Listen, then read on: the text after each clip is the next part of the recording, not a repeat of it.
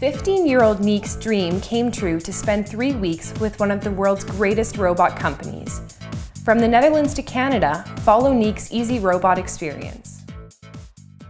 The really cool thing about the Revolution is that you can combine all the existing pieces, and you can even make new pieces that just clip to the existing part to create a whole new robot. So now that Niek's been around the Easy Office for a week, he's learned a lot, and we really wanted to push his capabilities and his knowledge. We gave him 24 hours to take all of the Revolution components and create something new with it. I thought it would be great to combine JD's upper body with Roli's lower body. Roli's lower body allows for really easy locomotion, and if you put JD's body on top, you could use his head and look around, and you can also use his arms to grab stuff or the other movement. I think that's a great addition.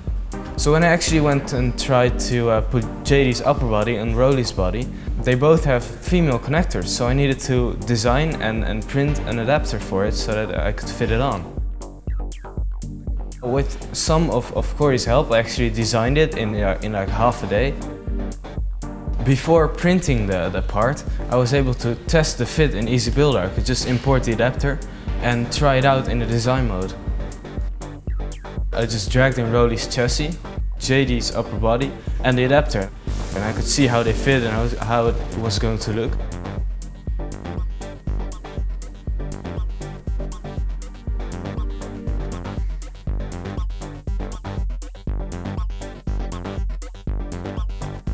I thought it looked really good, so I decided to print it.